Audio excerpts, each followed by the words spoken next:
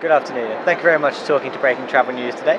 We're here coming to the end of Arabian Travel Market, but you've got some great headlines coming out of the event. We're now just a few days away from opening Lux Bodrum. What can you tell us about the resort? Yeah, we're very excited with the second season of Lux Bodrum. We're opening actually in 1 week's time. We already have first client arrived a couple of days ago. This is the first hotel in Bodrum where whenever you are in the resorts, be it at the spa, at the gym, in your room, where you have an entire view on the ocean. We're here at Arabian Travel Market. Will you be hoping to welcome a lot of guests from the UAE, from the GCC? What are the key source markets for the hotel? Yeah, GCC is the main source market actually for the hotel. But we also will welcome people from Eastern Europe, Russia, CIS.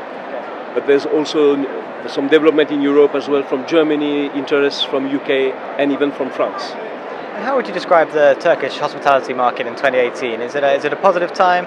Perhaps there's been some negative headlines coming out of there, but how is it working on the hotel side? It's picking up this year. We have some very positive trends. Turkish hospitality is really great.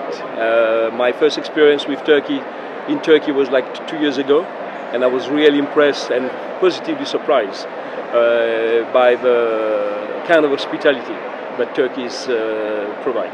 And is it a purely leisure product you have down there, or do you have a my side as well? It's purely leisure, and I can tell you there's really a lot of things to do in Bodrum and at the hotel. It sounds great. Hopefully we'll come and check it out one day. Thank you very much. Pleasure, Chris. Thank you very much.